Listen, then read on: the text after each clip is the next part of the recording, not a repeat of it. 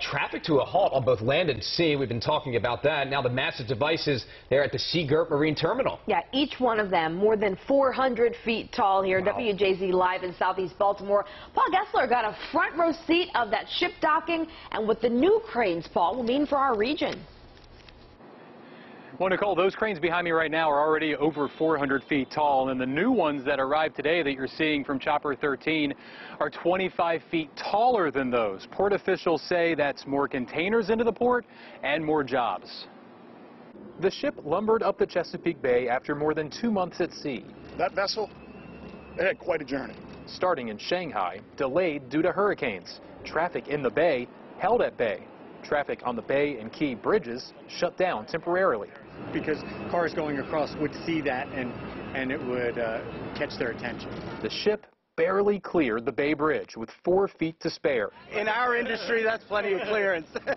Longshoremen paused as the ship made its final approach toward the port. For the men and women of the ILA, it's more jobs. That's what's going through their mind, and more work opportunities. This is what $50 million in cranes looks like.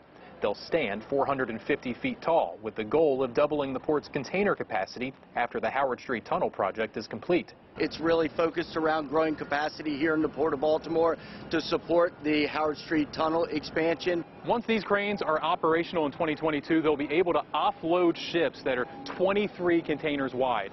A little longer boom, a little higher in the air. Continue to increase production here, and this is just one more step that's going to help us in that direction. Back live now, you were looking down from Chopper 13 at the Seagirt Terminal, and it took about a half hour or so for that ship carrying those 4 extra large cranes to clear the Key Bridge and dock at the Seagirt Terminal. It'll take several weeks to offload those cranes that arrived this afternoon. Even more cranes are due at the port this spring. For now, reporting live in Southeast Baltimore at 5 this evening, I'm Paul Gessler for WJZ.